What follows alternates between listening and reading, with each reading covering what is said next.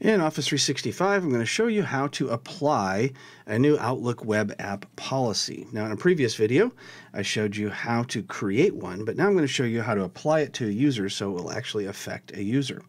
So once we're logged into Office 365, make sure you click on the admin icon, assuming you have those rights, and then go ahead and click on that, and it will take you to this Office Admin Center. Once you're there, we need to go to the bottom left-hand icon and choose Exchange from the Admin Centers. Once we click on that, it'll take us to this next page where we're going to click on Recipients. So we're going to take one of our recipients and we're going to double-click on it, and we're going to give Jane a new Outlook web app policy.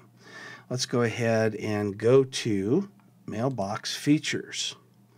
And from here, we'll scroll down to where it says Email Connectivity, View Details. And there's our default policy. So if we click Browse, we can find our new policy that we created in the other video. And double click on that, click Save, save again.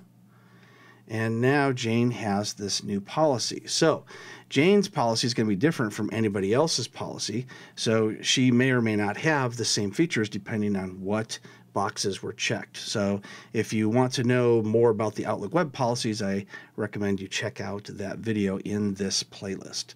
So that's how you apply an Outlook web policy in Office 365.